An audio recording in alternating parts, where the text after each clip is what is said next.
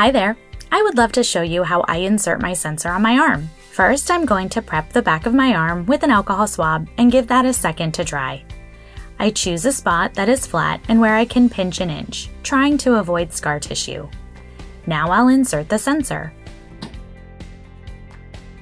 Place 2 fingers on the sensor base and pinch the top of the needle housing and pull the needle out.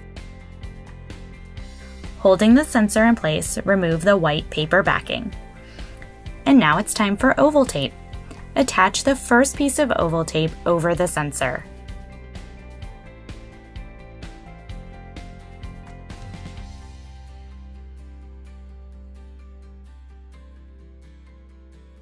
Next, I'll attach my transmitter and place the adhesive tab over the transmitter.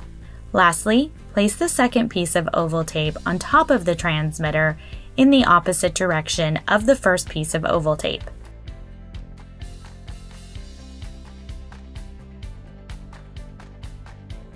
And that's it!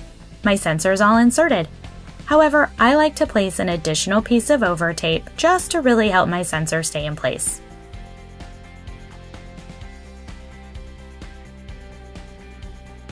All set!